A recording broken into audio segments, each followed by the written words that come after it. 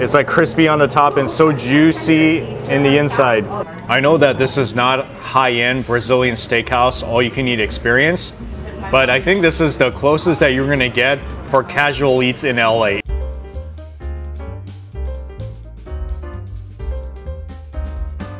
Hey guys, welcome back to my channel. This is Steve from Rockstar Eater coming to you with another rockin' episode. And today I am out here in Los Angeles because I'm gonna be checking out another rockin' Brazilian steakhouse. This is Pampas Grill. Whenever you think of the word casual Brazilian barbecue, this is the one that most often comes up in people's mind, the place you got to eat at in Los Angeles. So if you guys want to see what one of the best Brazilian steakhouses done casually looks like in LA, you've come to the right episode. So stick all the way to the end so that you can see this amazing buffet style Brazilian food that I'm about to show you right now.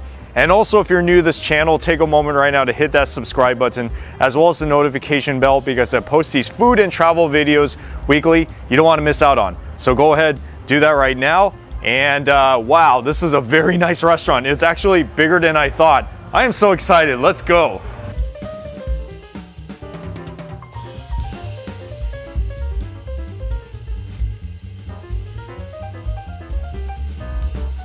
There are two locations of Pampas Grill in LA. The other one I've been to at the farmer's market, which is pretty much a takeout and you sit anywhere at the market. But this one in Culver City is like full-on brick-and-mortar establishment. There's a lot of seating at this place. And as you can see behind me, that is the buffet bar where you can have salads and hot foods, 10 different choices of Brazilian barbecue meats. It's not all you can eat, let me tell you that.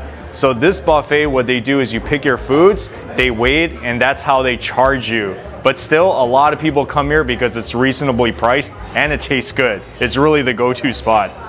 So the line begins to the left-hand side, and it is a good thing that they label these for you so you know exactly what you're getting. Let me show you everything they got here.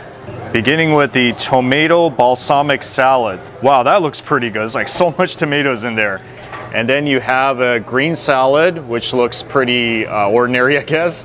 And then the Caesar salad, which I always like at any restaurant. And beet salad, very healthy stuff. And then you got your hearts of palm. Looks like there's tomato and cucumber in there too.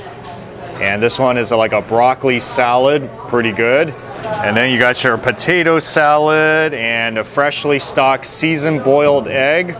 And that one is the pasta salad, and then cantaloupe. So yes, they do got their fruits here. And this is called the salpicao chicken salad. I know I'm not pronouncing that correctly, forgive me. And some more fruits like pineapple and some avocado and fresh corn. And it looks like these are your salad dressings like Caesar salad, Italian dressing, and vinaigrette. And some olives, even got some balsamic vinegar and some oil. And now we're moving on to the hot section. How exciting. This is the veggie rice. I don't think I've had this before, but I definitely had the regular white rice. And plantains. Obviously you gotta have this at your buffet experience. And some black beans. This is a vegetarian dish. Good thing they note that. And you got here what's called a farofa, which is yuca flour. This goes good on like anything. And some breaded fried catfish. I think they're gonna stock up on more of this in just a bit. And some garlic pasta. Oh, that sounds so good now. And some fried yuca, that sounds even better. And some chicken stroganoff. This is a very comforting dish. Goes good with rice. And mashed potatoes, I always like that. And this is collard greens, and we got some beef stew. Nice. I'm tempted to fill up on all the hot foods. And then you got some cheese breads, which you'll see in a lot of Brazilian restaurants. Some cabbage, and this is a unique item, banana squash. Cool. And all your sodas. They got the American sodas, obviously. They even got this, Brazilian soda. This is where they're grilling all the meats. They have a lot up here because once you get to peak lunchtime especially, a lot of customers come in and they just really go all out with it. And wow, I just love the fact they use mesquite charcoal and then it's like roasting so perfectly. You can see it. I'm getting so excited. Oh man, that is the picanha. Look how smoking hot it is. This is really fresh off the grill. Yikes. Oh, it smells so good. So that's the garlic beef, guys. That is so tender.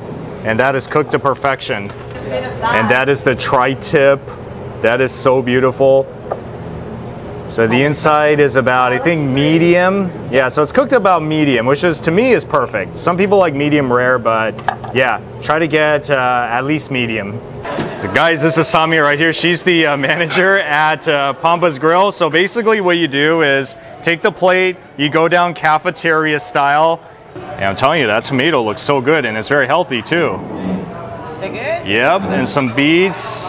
I'm telling you, even if I didn't have any of the meats, I could so fill up on this other stuff. You guys get excited when you see this? I do. So yes, they cut it for you on the cutting board, and then they would pretty much put it on your plate. This is almost about 3 pounds, so it's about $41.76 for me. As you can tell, I'm a big eater. You don't have to get $40, $50 worth of food. There are some people who really go all out with it. You can go as low as even 10 or 15 if you want to, if you're a light eater. But I get so excited whenever I'm at these types of Brazilian steakhouses. Oh yeah, I got a really big plate here. Because all the meat is on top, I feel like it's telling me to eat it first, but I know I should probably eat the veggies first, which is buried all the way in the bottom. Find all those tomatoes that are buried underneath all this meat.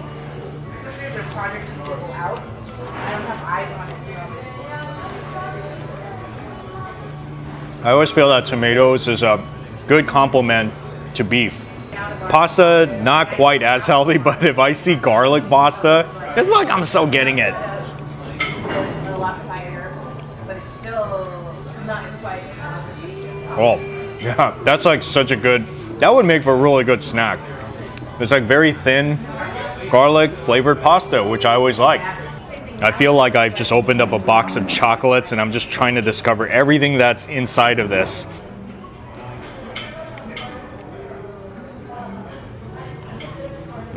It's like so chewy. I mean, if I didn't have to concentrate on all these other foods, then yeah, I would order about 20, 30 of these. And that would be like a nice big snack for me. Okay, so meats, here we go. Which one should I go with? I think I'm gonna go with the picanha first.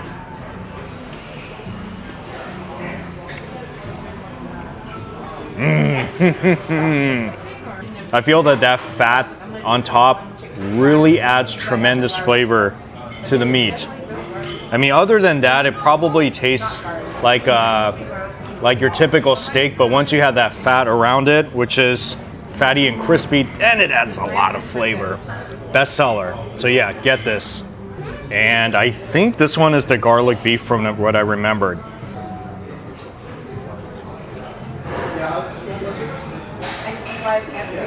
Wow, that's a very big mouthful.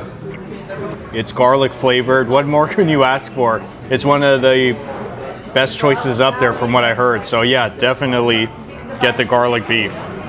But then I also heard the spicy chicken is quite a thing here at this restaurant as well. I like spicy chicken, just not too spicy.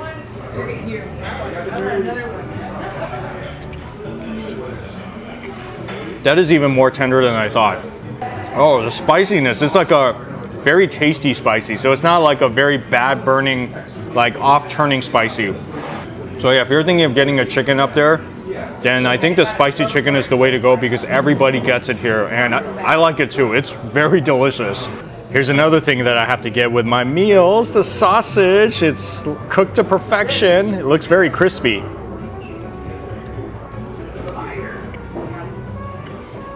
I think I'm actually enjoying the food here better than when I was at the Pampas Grill at the Grove. But yeah, the sausage is also another must-get item. I don't want to forget about the tri-tip too, another really good cut on the menu.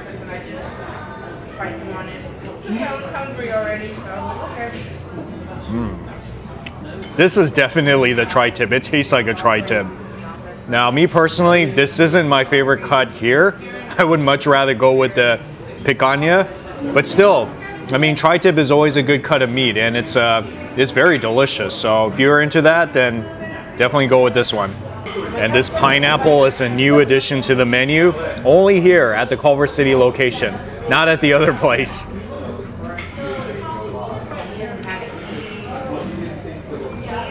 It's very perfectly sweet. And that cinnamon on top, it's caramelized to perfection.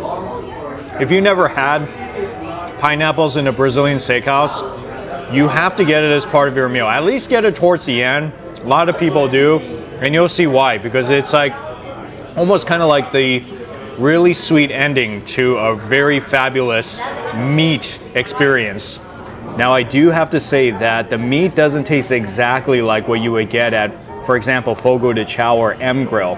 But considering you're paying like half the cost and you have so much options to choose from at this buffet, it exceeds your expectation, and I really give it a thumbs up. There's a reason why a lot of people come to this restaurant, because it's affordable, it tastes great, you got so many options. If you are here in Culver City, or maybe you're over there by the farmers market at the Grove, check out Pampas. But I would definitely recommend the Culver City one if you want free parking and a very big restaurant space. You know, like you have so much seating everywhere. And then they even have a bar, some music on Friday nights, all good stuff.